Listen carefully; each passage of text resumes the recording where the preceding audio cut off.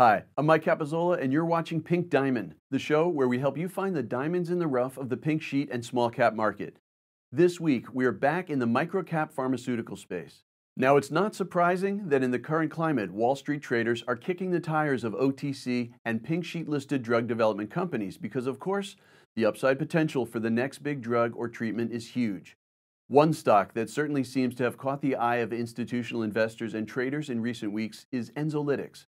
The company has developed a compound called ITV1, which has been shown to be effective in the treatment of HIV.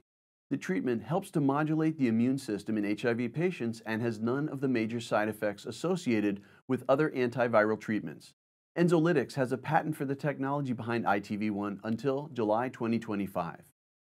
Interestingly, antiviral treatments are being used to help treat COVID-19 sufferers as the disease can play havoc with a patient's immune system, and ITV1 has been shown to modulate the immune system.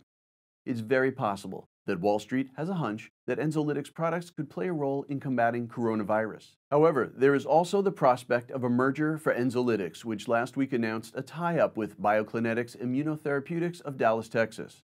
The two companies will work together to advance a monoclonal antibody treatment that BioClonetics has been developing, and commentators familiar with both companies have described the pairing as the perfect match. In terms of market activity, Enzolytics stock has been rising of late with shares in the company up over 190% over the last week and an impressive 2,516% over the last month. Of course, those rises are off of a very low base, with the stock trading at just 1.75.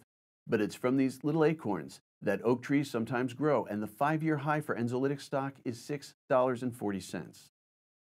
On that basis, there is still plenty of upside potential, and realizing it will likely depend on Enzolytics monetizing either its own patent on ITV1 or leveraging its newly formed partnership with BioClonetics. There are few certainties in the world of small cap drug development, but the fact that our proprietary Trackstar data shows that Wall Street investors are paying close attention to this stock suggests that it's one to keep a close eye on from here.